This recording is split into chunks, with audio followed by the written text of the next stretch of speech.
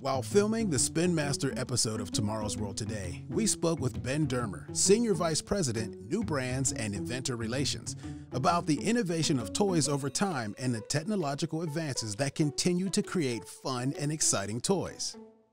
The great thing about toys is toys can be anything at all.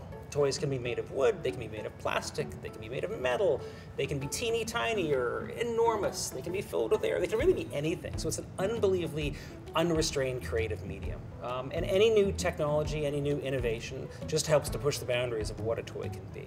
So there's a process by which technology migrates from other industries and eventually makes its way to the toy industry. So for instance, a new technology might have been invented for a military application, let's say. It's very expensive and singularly applied at first, but as it enters mass production, and as it becomes more ubiquitous and the price comes down, those technologies become available to us within our scale of product. So for instance, in recent years, the last 20 years of cell phone development meant that LCD screens became much less expensive, and those became more accessible to the toy industry for us to put them into reasonably priced products. Similarly, various chipsets used in telecommunications might become available to us as they're put into millions of telephones around the world. So we're constantly keeping an eye out on new technologies, LEDs, chipsets, material innovations to see what's migrating from other industries, what's coming down in price and becoming more accessible to the toy industry.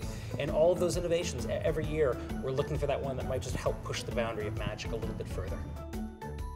For more information on the innovations that are shaping our world, visit tomorrowsworldtoday.com or check out Tomorrow's World Today Facebook and Instagram pages.